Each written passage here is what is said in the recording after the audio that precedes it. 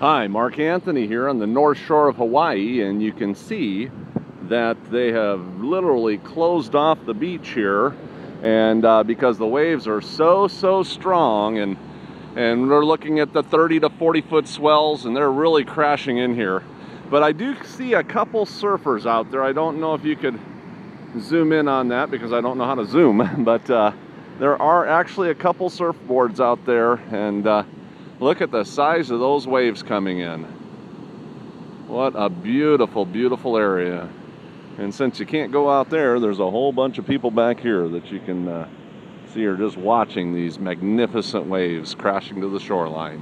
Mark Anthony in the North Shore of Oahu, Hawaii.